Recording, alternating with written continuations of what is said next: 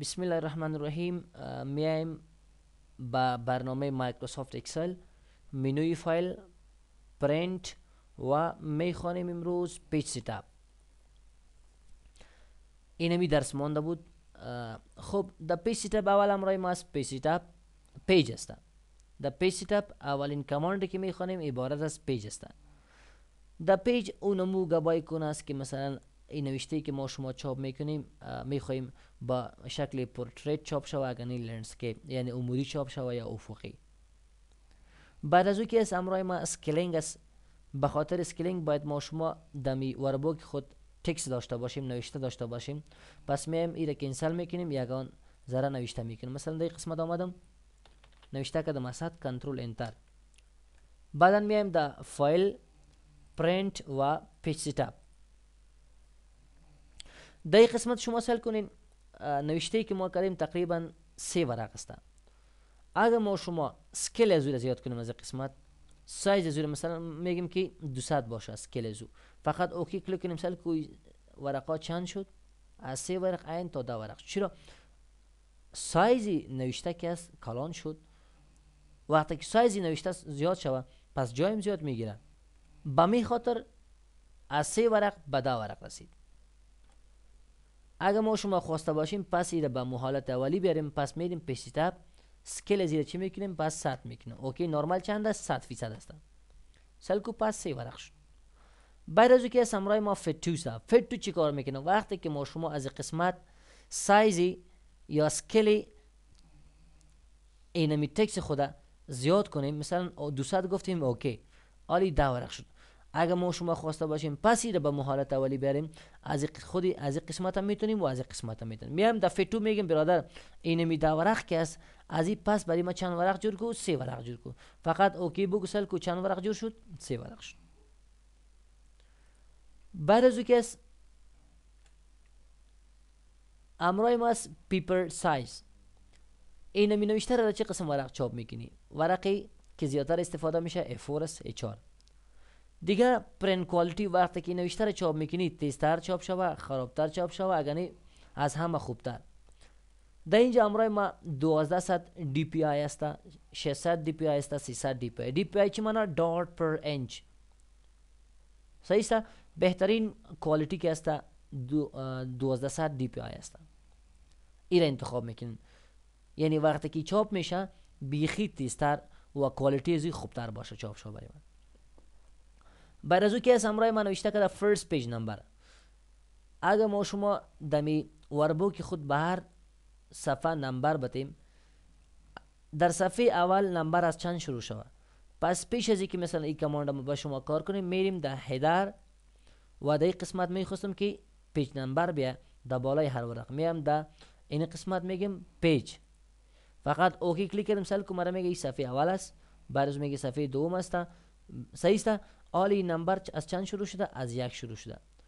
اگر ما شما خواسته باشیم که مثلا از 5 شروع شوه یا از 10 شروع شو، پس میریم در پیج ستاپ میگیم فرست پیج نمبر از چند شروع شو، میگیم از 5. سل کو اینم 1 به 5 تبدیل میشه. اوکی بگو این سل کو به 5 تبدیل شد. پس اگر میخوایی به از 1 شروع شده این قسمت یا آرتو نوشته کو یا بگو 1. اوکی کلیک کو سل کو از 1 شروع شده. ای بود امرای ما فرست پیج نمبر. آپشن که از اونمو پراپرتیز پرینتر است که پیشتر براتون درس دادم. پرینتر پراپرتیز این آپشن کلیک کو اونمو گواسته. دیگه مارجن است حاشیه ورق که از این قسمت هم بر شما گفتم که میتونیم حاشیه تیار جور کردگی را انتخاب کنیم با وربوک خود و از این قسمت میتونیم خود ما کاستومایز کنیم. مثلا از بالا چقدر مسافه میگیم به اندازه 1. فقط اوکی بگو مسافه به اندازه چی شد 1 شد. بعد از او به می شکل از طرف باتم چقدر مسافه میدین، از طرف چپ چقدر مسافه میدین و از طرف راست چقدر مسافه میدین. بعد از اینکه اسمرای ما هیدر فوتر است. هیدر بالای ورقه میگه، فوتر پایین ورقه. پیش از اینکه ما شما ایده کار کنیم باید در وربوک خود یا در شیت خود هیدر فوتر داشته باشیم. پس به خاطر از این میایم در هیدر، در اینجا میایم فقط اینمی نوشتار انتخاب کردیم و در فوتر رفتیم تیار جور کردگی اینمی نوشتار انتخاب کردیم. اوکی میگیم. حالا اگه ما شما خواسته باشیم اینمی هیدر و فوتر بالا و یا پایین بیاریم، پس میریم پیسیتا، بعد از او میریم در کدام جای مارجن میگیم اینمی هیدر چقدر که ما شما مسافه را کم کنیم هیدر چی میشه بالاتر میره. با می شکل چقدر که مسافه فوتر را کم کنیم این پایینتر میاد. مثلا کو پایینتر آمد. وقتی که چقدر ما شما مسافه زیرا زیافتر میکنیم این که چی میشه، مثلا مسافه زیاد نزدیک به خط میشه. اوکی کلیک کسل کو به خط نزدیک شد. با می شکل فوتر هم دیگه نوشته کرده که هورزنتال ورتیکال. این بسیار کماند مهم است. به خاطر از می کنسل میکنیم، میم فقط یک وربوک نو میگیریم، کنترل دبلیو وربوک موجود را چی میکنیم کلوز میکنیم و سیو نمیکنیم، کنترل ان وربوک نو میگیریم. پس در این قسمت مثلا ما کم زر نوشته میکنیم، کنترل انتر. بعدا میایم در فایل میریم در پرینت. در پرینت شما سل کنید نوشته که است نه عمودی در مابین صفحه است نه افقی در مابین صفحه است. اگر میخواین که هم ورتیکال و هم هورزنتال در مابین صفحه اند سنتر صفحه بیاید، بعدا میریم در پیج تاب و در مارجن میگیم که برادر سنتر آن پیج این می نوشته را هورزنتال هم در سنتر بیار، در سنتر صفحه ورتیکال هم بیار. فقط اوکی بگو سل که هم هورزنتال این هورزنتال افقی و هم عمودی در مابین ورق آمد. بعد از او امرای ما هیدر و فوتر است. هیدر پیشتر گفتیم که بالای ورقه میگه، فوتر پایین ورقه میگه. در اینجا که از در قسمت تیار نوشته جور کردگی است. اگر ما شما مثلا خواسته باشیم فقط پیج نمبر بیا، شیت نمبر بیا یا نام بوک بیا، صحیح است، یا اینمی ادرس بیا، میتونی یار استفاده کنی. اگر ما شما خواسته باشیم که خود ما چیزی نوشته کنیم، سر کو نوشته کرده کاستوم هیدر و کاستوم فوتر. اگر میخواد پایین چیزی نوشته کنی بدل خودت کاستوم فوتر انتخاب کو، اگر میخواد بالا چیزی نوشته کنی بدل خودت باز کاستوم هیدر انتخاب کو. ما پس میایم به خاطر ازی اول کاستوم هیدر انتخاب میکنیم. در طرف چپ چی نوشته میکنی، طرف مرکز چی نوشته میکنی، در طرف راست چی نوشته میکنی. مثلا نوشته کردم طرف چپ میگم که برادر در مرکز نوشته میکنیم in the name of Allah، in the name of Allah. در اینجا نوشته میکنیم که Allah is one. در قسمت نوشته کردم که مثلا Allah is great، این نوشته کردیم. فقط اوکی بگو، بعدا اوکی سل کو. طرف لیفت نمی آمده، سنتر نمی آمده، رایت نمی آمده. و اگر ما شما خواسته باشیم که مثلا در فوتر چیزی نوشته کنیم، پس با می قسم میتونیم که در کاستوم فوتر انتخاب کنیم. در این قسمت مثلا ما شما خود ما چیزی نوشته نمیکنیم. اول اگر ما شما خواسته باشیم که پیج نمبر بیا، سل کو نوشته کرده insert پیج نمبر، اوکی بگو سل کو، بعدن اوکی این پیج نمبر آمد.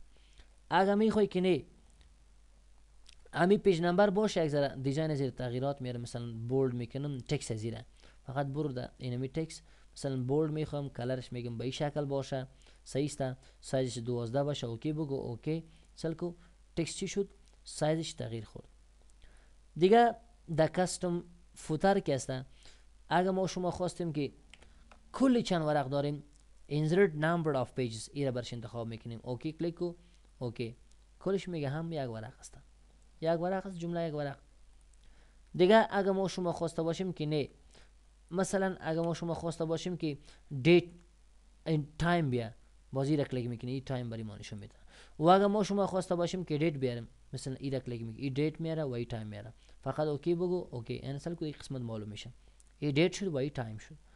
و اگر خواسته باشیم که نه، فقط ما خواسته باشیم که مثلا اینمی فایل ادرسش برای ما مثلا بیا، اوکی کلیک کو اوکی بگو انسل کو، فقط ادرس زور نشون میده. اوه بعد از اینکه است امرای ما چیست، اگر ما شما خواسته باشیم که نه فقط نام فایل که بوک 1 است بوک 2 چی ای بیا، فقط اوکی کلیک کسل کو برای ما میگه بوک 2 است. و اگر خواسته باشیم که مثلا نام شیت بیا، فقط اوکی کلیک کو برای ما میگه شیت اول است. با می شکل اگر ما شما خواسته باشیم که مثلا کدام عکس بیاریم، میتونیم اینسرت پیکچر از قسمت عکس بیاریم. مثلا ما رفتم در دسکتاپ، مثلا در فوتوشاپ پیکچر در قسمت مثلا عکس چی را انتخاب کردم، مثلا اینمی عکس انتخاب کردم، بعد از گفتم اینسرت اوکی کلیک کسل کو اینمی عکس اومده، اوکی عکس اومده این قسمت مگم بسیار کلان اومده. میخوای را کاستومایز کنی، سایز زیر خورده کلان کنی، پس در هیدر فوتر که رفتی بعد کاستوم فوتر، باز در این قسمت میتونی که نمور چی کنی کاستومایز کنی، ویت و هایت از زیر چی کنی زیاد و کم کنی از این پیکچر. مثلا هایتش هم بسیار کم میکنیم. وقتی که هایتش کم میکنی ویتش هم کم میشه، اسکیل از هم کم میشه. و اگر میخوای که این مثلا این قسم نشه باز میتونی نمی آپشن کلیک دور کنی که مثلا یکیش که تغییرات مثلا میاد دیگهش تغییرات نمیاد.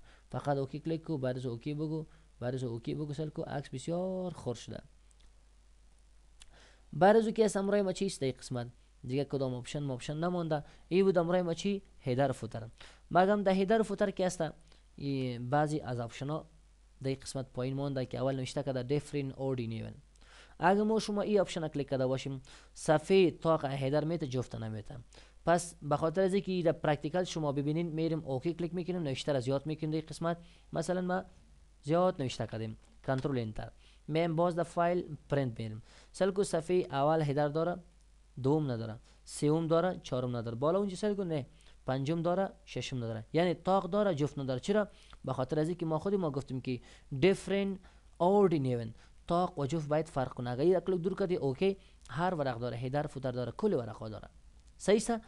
بعد از اینکه است نوشته کرده امرای ما که different first page، میخوای صرف صفحه اول هیدر نداشته باشه دیگه کلش داشته باشه. سلکو صفحه اول هیدر نداره دیگه کل ورقا چی داره؟ هیدر فوتر داره.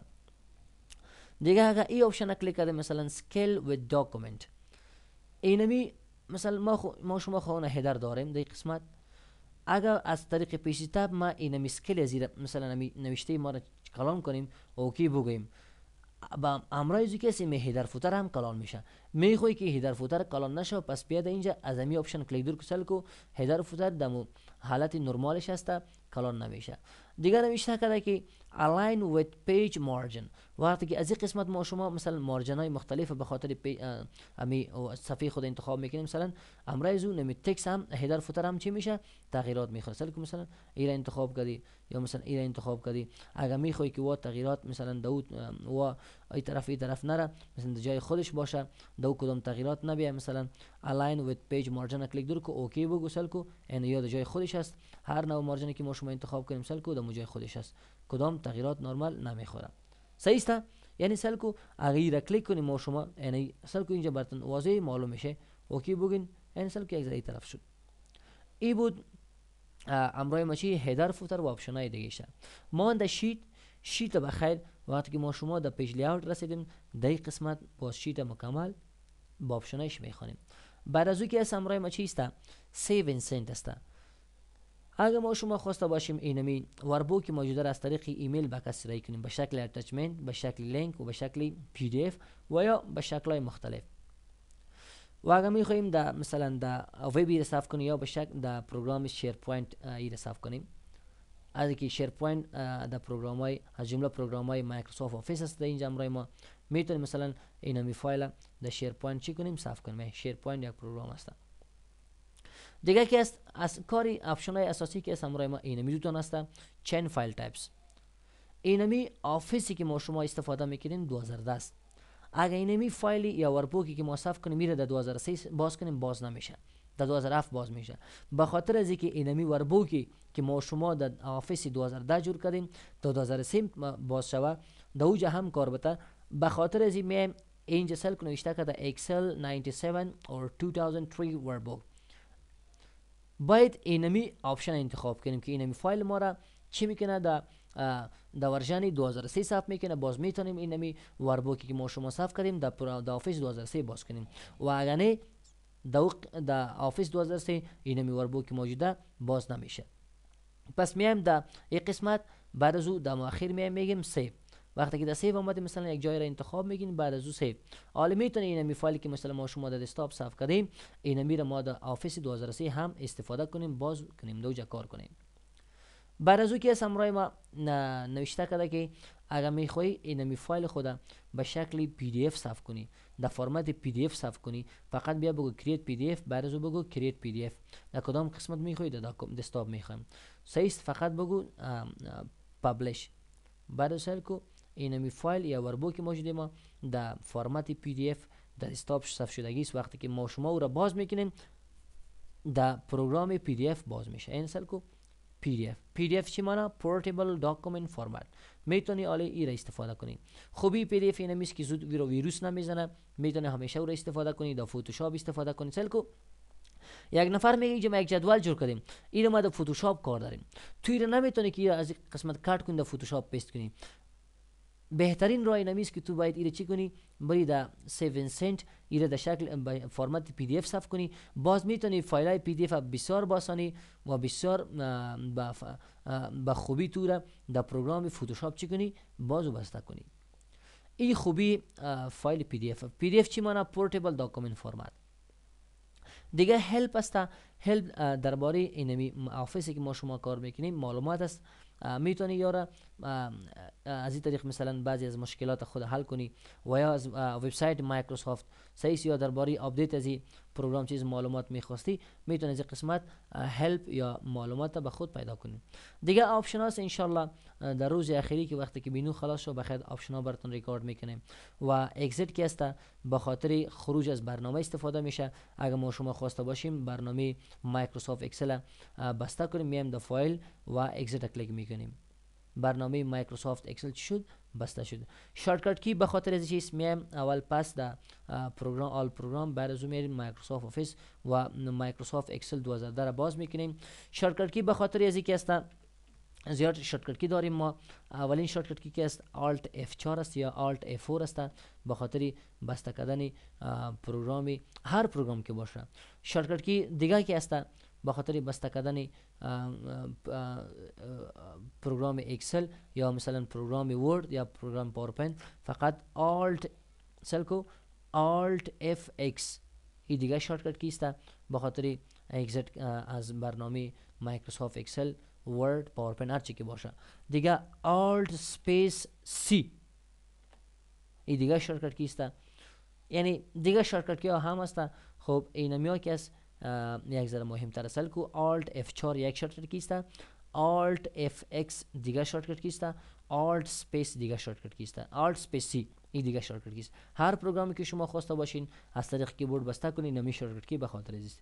این بود برادرای محترم منوی فایل که ما برای شما ریکارد کردیم. ان شاء الله منوی بعدی که است ان شاء الله در ریکاردای بعدی براتون ریکارد میکنیم.